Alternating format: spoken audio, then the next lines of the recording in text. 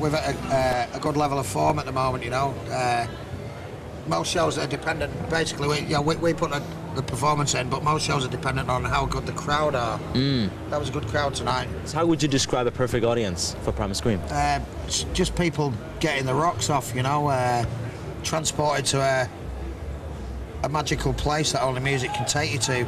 Music and sunshine and great rock and roll music equals extreme ecstasy, joy, pleasure. Well, I mean, this is the Normally biggest... we don't like playing in daylight, right? Because I think rock and roll really is like nighttime. You know, it's a nighttime ritual. You know. Tonight you saw Bob G and the Sunshine Band. Country girl, take my hand, lead me to the dusty land. We've got a great repertoire, great back catalogue, you know, and depending on the mood, and we can swing it whichever way we feel, you know. But at the moment we're dealing with the process of high energy rock and roll, and yeah, we're enjoying ourselves immensely. You know, it's our time again. We made a great album. We've never been playing better. We're in love with each other as people. We're in love with the music we play, and we're in love with the people we play it for. And that's what it is, man. It's a wonderful world, Manny. It's a wonderful world, Bobby.